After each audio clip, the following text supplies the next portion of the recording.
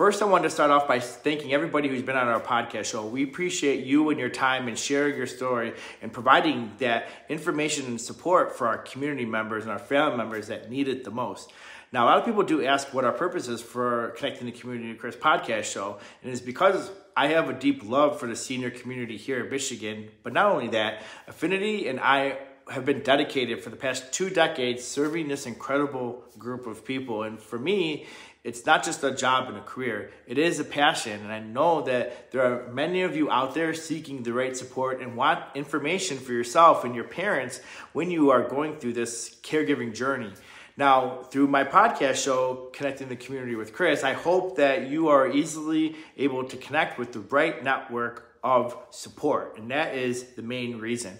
For Alzheimer's care, cancer, MS, Parkinson's, meal preparation, nutrition, estate planning, real estate, insurance information. We've got a lot of wide range of information that's interesting. And so you can go ahead and learn more at affinityseniorcare.com and watch our latest podcast episodes. And if you'd like to join, just call our office and we'll set up an interview with you. And we can't wait to see you on our show.